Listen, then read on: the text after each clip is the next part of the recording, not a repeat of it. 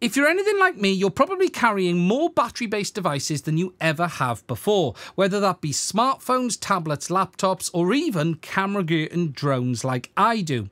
I often find it challenging to be able to charge these devices whether I'm local or actually traveling, and a device like this, a portable power station, is almost a must-have today. This video is going to be taking a look at this specific device, which is the Bluetti EB55. It is a 500 plus watt hour portable power station that not only has DC outputs, it has wireless charging and a dual AC output as well.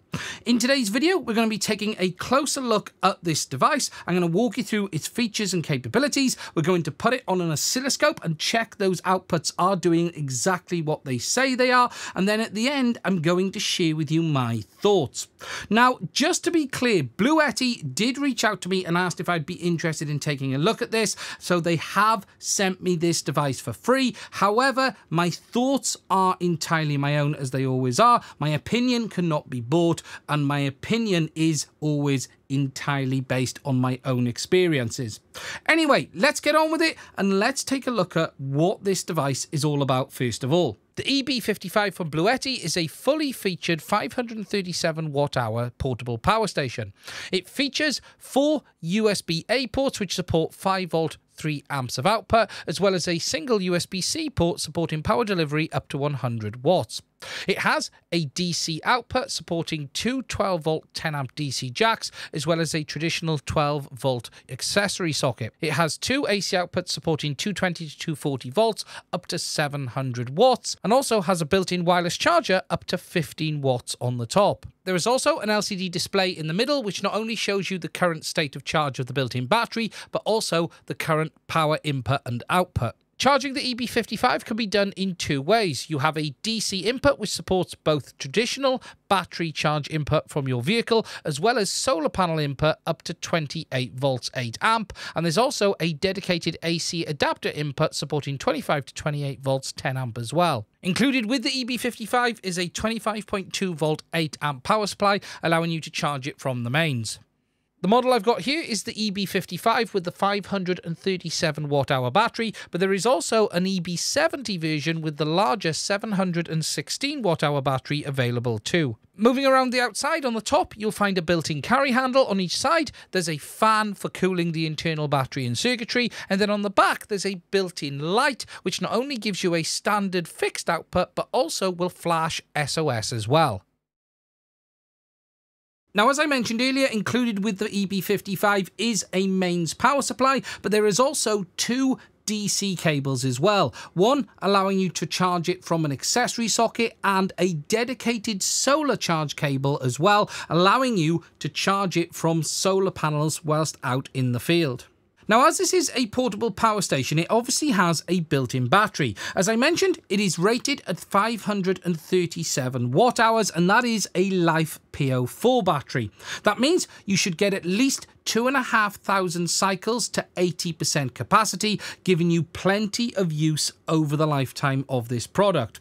What's also nice as well about this is the multiple ways that you can charge this. In fact, there are 6 different ways. You can charge it via that AC input, that DC input, whether it be battery or solar, but you can even dual charge it up to 400 watts of input via the AC and DC, say on a solar panel, allowing you to get it up to maximum capacity as quickly as possible. Now, with regards to that built-in battery on the EB55, it is a 22.4 volt 24 amp hour pack, which is based on 26700 cells with a capacity of 4 amp each. I believe they're in a 6 series 6 parallel configuration, and that is what calculates up to that 537 watt hour rating. As for the amount of use time you're going to be able to get from this, on the built-in inverter at 700 watts, you're going to get roughly 40 minutes of runtime to absolute flat. On the 12 volt at 120 watt hour, you're going to be about 4.5 hours. On USB-C, it's a bit complicated to calculate because it will depend on the voltage, but you're going to be talking somewhere between 5 and 10 hours of usage, depending on what wattage device you have attached.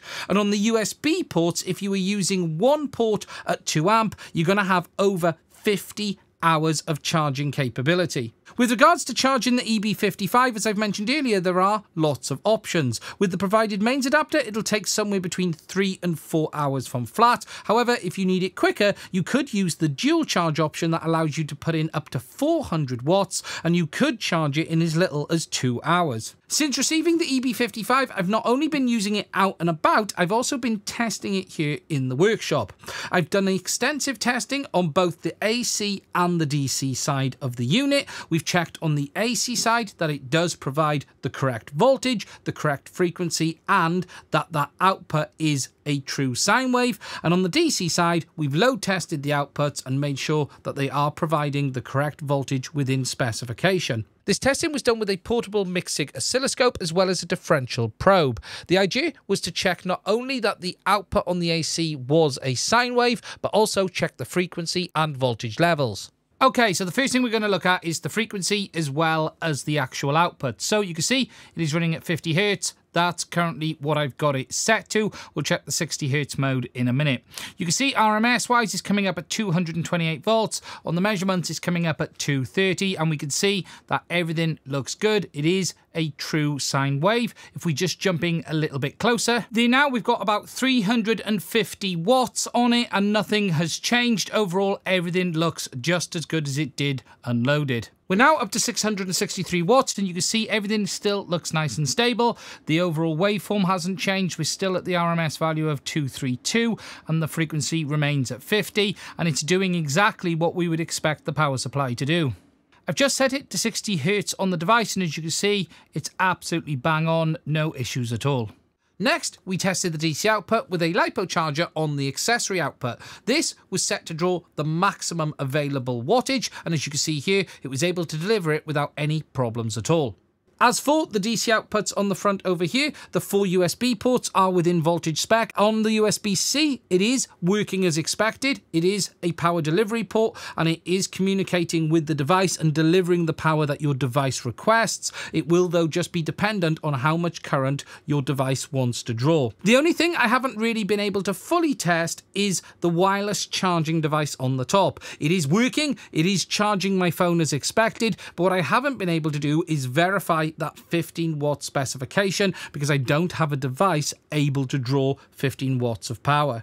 Noise-wise, in normal use, the EB55 is silent. However, when you do start to draw the maximum output, you will hear the fans kick in, and whilst it isn't particularly loud, it is audible, and you do have a noise from the internal fans. Now, since receiving the EB55, it's been charged, put in the back of my car, and it's been extensively used both in the car and out in the field, and I have to say, it really has been invaluable. Whether it be to charge smart devices like my smartphone tablets, power my laptop, or even give me the ability to charge my quads out and about, even things like my Mavic.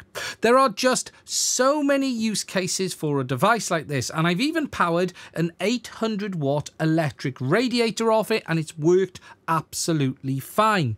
There really is no end to the amount of different use cases you can have for a device like this, whether it be camping, traveling, or just everyday portable power. A battery bank such as the EB55 here is going to give you so many different options. It really will just make your life easier. Now, before I share with you my thoughts, I just want to talk about price. The EB55 is recommended to be £629 in the UK, but it is available for £499 right now on the Bluetti website.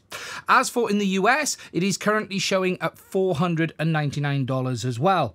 Overall, I think you're getting a fully featured portable power station for that money. Yes, there is no question that you are paying for additional devices in this. However, what you do get is a nice all-in-one integrated unit. Okay, so to share with you my final thoughts. Now, just to be clear again, Bluetti did send me this power supply for free. However, they have not seen this video before it's been published, and as always, my thoughts are entirely my own. Now, I've used this a hell of a lot over the last 3 or 4 weeks, and I have to say, I think it is very, very good. It has been invaluable at times when making content, but also traveling as well. I think the EB55 straddles the right balance between size, weight, and the amount of capacity it has. I'll be honest, most of the time I have struggled to get this flat. I'll be using it a lot more over the summer as we head towards camping time, and I'm looking forward to bringing this and being able to sort of stop bringing the car battery that I used to bring and all of the additional accessories that would come with it. What you really get in a device like this is an all-in-one solution. There is no question you can build a battery bank of this kind of size for cheaper, but what you won't get is the tight integration that you have here and all of the nice little extras like that wireless charging on the top too. It really has been perfect. Zero issues. I think it really is worth a look if you're someone who is out and about, you're someone who wants to go camping, or you want portable power. It has all of the I/O I would ever need, and really, if you're someone looking to get yourself a portable power station, the Bluettis are well worth a look. Now, there is a link to this power station in the description of the video if you're interested in getting one. I do want to say a massive thank you to Bluetti for sending this one over. Honestly, it is going to get so much use in the next few weeks and months, and I will do a follow-up video on this as time goes on to talk about my experiences too. So if you're interested in seeing that, please do let me know in the comment section. Finally, I just want to say, if you have found this video interesting, please do let me know what you think in the comment section. Please do make sure you are subscribed and don't forget to hit the bell next to it as well. Furthermore, if you'd like to support the channel, there are links to Patreon as well as Buy Me a Coffee. Whilst we do receive products for free like this, we would not be able to make content on this channel without your support, and I just want to say a massive thank you from me to all of my Patreons, and if you'd like to support us, please do consider checking it out. Anyway, that's it from me on this one. Stay safe. I'll speak to you soon.